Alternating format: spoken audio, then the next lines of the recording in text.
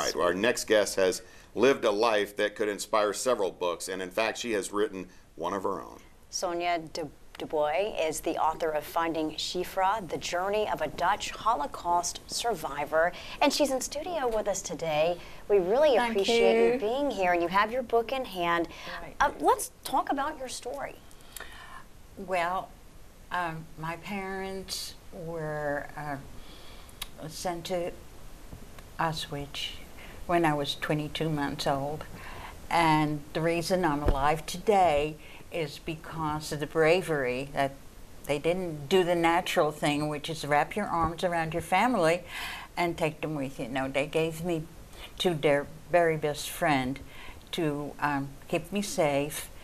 He was a famous artist, underground person, so he found a home for me, a permanent home with Mom and Pop. I had a daddy and a mother, and a mom and a pop. Mom and Pop brought me up. We came to the United States in '52, and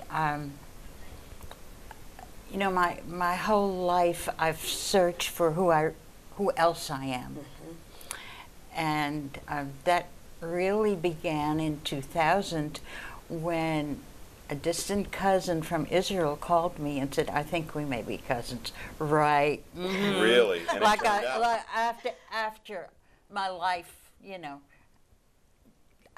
I'm the only survivor of my generation. Yeah. I'm calling myself the matriarch of a new family. Then when did you find out that this all had happened? At what age? 12. Wow.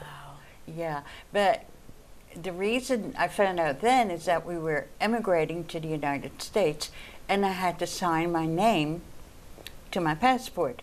Well, my name wasn't Sonja van der Kayden or Clara Van Tine. That's what I was born at. No, I was Sonja. I was Clara Van Tine. So I had to write that name on my passport. So at 12 years old, I learned how to write my name. And then we came to the United States. My life has been, I've been hidden most of my life. I didn't know the full extent of, you know, what happened to me. And that was until 2000 when I now know my cousin Bev called from Israel and said, "I think we may be cousins."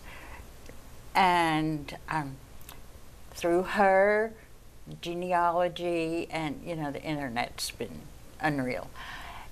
I found my cousin Leo in Canada, and would you believe there was a Van Tine, which is my birth name, right here in Knoxville? You're kidding.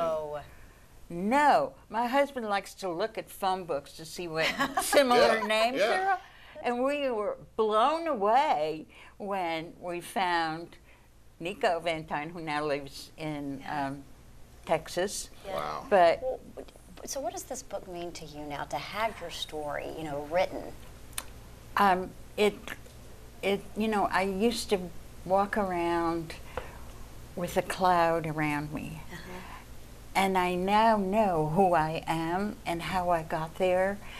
And, you know, it's also a gentle way for students to learn about the Holocaust, because it's not, doesn't talk about camps. You know, my parents went to camp, my grandparents, my cousins, but it's about discovering who you are, who I am. Where can folks get it? Well, preferably they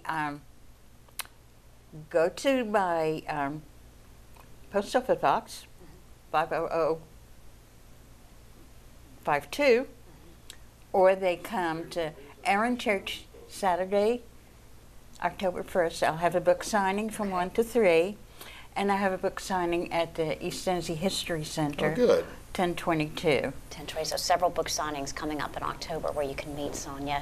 We really appreciate you coming on. Congratulations on the book and finding your story and being able to share it with so many. I'm delighted. Really feel good about this. That's well, wonderful. Good seeing you. Thank you. You're So very nice welcome. to visit with you too.